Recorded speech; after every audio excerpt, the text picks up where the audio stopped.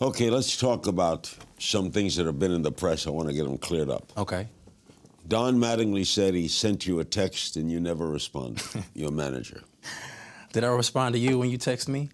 No, you didn't respond to my staff texted That time was crazy, man. There was a lot of things going on. I honestly can't believe we're talking about this, and this was a topic of discussion after all this stuff that's happened. It was in the papers. Yeah, I don't understand why anything like that would be in the papers. But I mean, honestly, I had an unbelievable time with the Dodgers. You know, they groomed me. They made me the man I am today. You know, I got drafted by the Dodgers, and you know, I have no hard feelings or whatever the case is. I enjoyed my time in LA, and you know, my time is up, and you know, it's time to move on. Did you like Mattingly? I enjoyed Mattingly. Mattingly is definitely a student of the game, and he knows what he's talking about.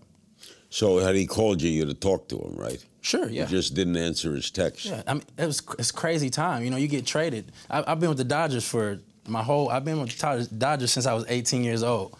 And, you know, for me to get traded, I think everybody was shocked. So you get thousands and thousands of text messages. And, I mean, you just can't respond to every text message or you even see every text message. Did teammates call you? For sure. You know, I had guys. I've had conversations with Gonzo. I had conversations with Kershaw. You know, those guys. I love those guys. Those are my guys. Those are some great teammates. Watch new episodes of Larry King Now Monday, Wednesday, and Friday on demand on Aura TV and Hulu.